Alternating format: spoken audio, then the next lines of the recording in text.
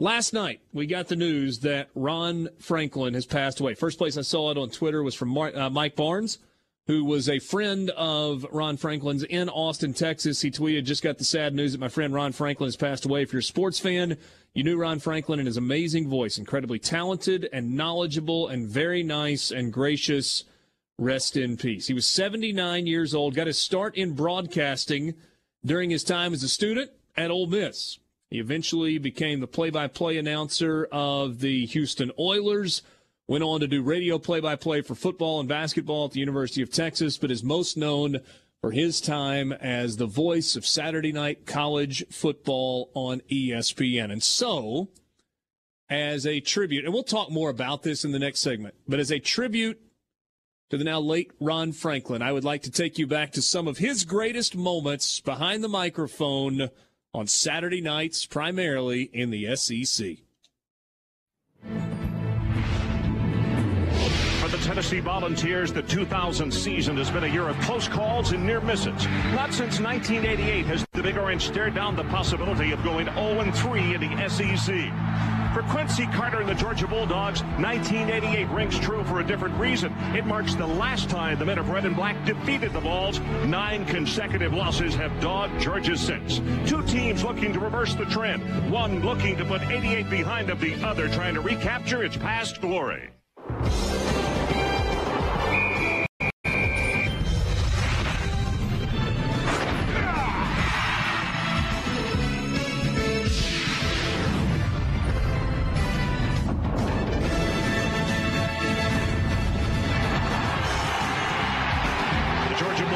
Taking the field here in Athens. A lot of emotion, not only on the field, but in the stadium and at practice this week. This is a team that is really focused and wants to end the string. Number 21 comes calling tonight against the 19th-ranked Georgia Bulldogs.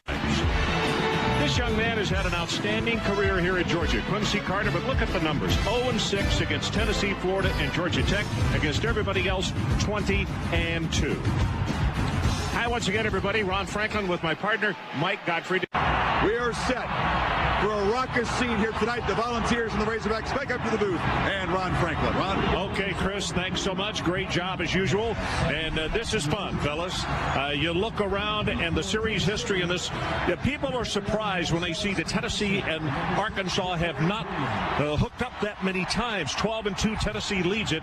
But I'll tell you, the recent games in this series have been so doggone tight. I mean, it's just been overtime and one-point games all over. And Arkansas has 6-1 all-time in overtime games. Of course, Dr. Punch told us in 2002, the last time, 6 overtimes. They played 2 games of 7, so if this goes to extra stanzas tonight, Arkansas is used to that type of ball game. Maverick prepares to kick it off for the Razorbacks. And this one is underway. And it is returnable at the 1-yard line. And this is Williams. Fumbled the ball. Now picks it up. Everybody relaxed for a second and able to have very poor field position at the 12-yard line. There are few scenes quite like it anywhere in college football.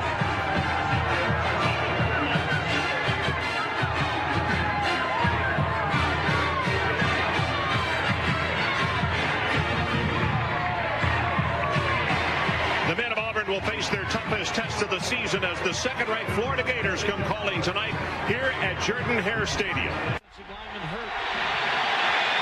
2 games in a row that Murphy has had to start. Grossman on second down. Delivers over the middle. Got him wide open. And that is Taylor Jacobs. And he will go inside the 30-yard line and the initial first down of the night for the Florida Gators. Fear a little bit is the wind. Chandler with that attempt of 45 yards. Wind at his back. So he's got plenty of distance and he's got plenty of accuracy. Florida goes on the scoreboard first. So we'll take a timeout with 11:24 left in this opening quarter. And it's the Gators 3 and the Tigers nothing. Build up a lead here in the first quarter. Petrovich with the kickoff. This one much longer coming down to Campbell at the goal line. Carter, I beg your pardon. Carter's the man who broke the long one against LSU here last year, and he's going to take it all the way down to the 32-yard line of Florida. Blacksburg, Virginia. Folks, we go to noisy stadiums all around the country. I'm not sure we have ever been in a scene where fans are any more pumped than they are right here tonight. Waiting right now for the Hokies to take the field. They are jumping, they are screaming, and it's been this way for the last 30 minutes. Frank Beamer waits in the tunnel. This is the date that they have pinpointed on the calendar for a very, very long time.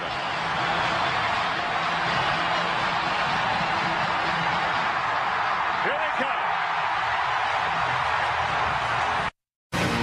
Welcome to the Chick-fil-A Bowl. Tonight at the Georgia Dome in Atlanta, we have South Carolina from the SEC versus Florida State from the ACC.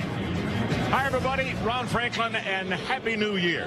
Great matchup because of the coaches. The old ball coach, Steve Spurrier, a master when it comes to offense. And across the field from him tonight, a first-year head coach in Jimbo Fisher, who has a sizable background in offense as well.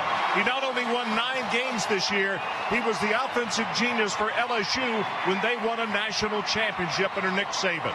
So, as big ball games go, it's not his first rodeo. From the Bayou to the Plains, the LSU-Auburn matchup has moved the earth and raised fire to the sky. The Bayou Bengals come touting a new coach in Nick Saban. The hope, restore the roar of a once-proud program. LSU must figure out a way to stop the Auburn running game. Rudy Johnson has the Auburn faithful believing and reminiscing of Auburn ball carriers past.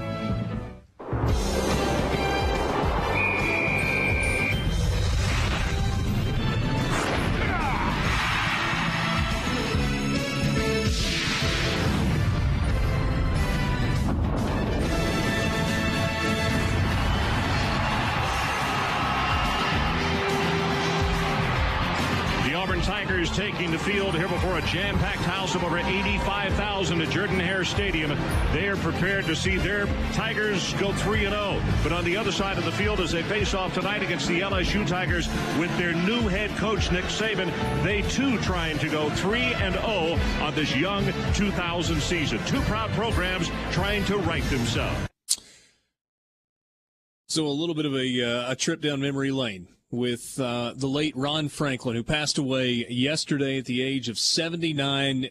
Borky and I were talking about this earlier, and Michael, you probably have some memories of Ron Franklin, but for the folks that kind of had their growing up time through the 90s and into the early 2000s, that may be the voice that is part of the reason that you're a college football fan.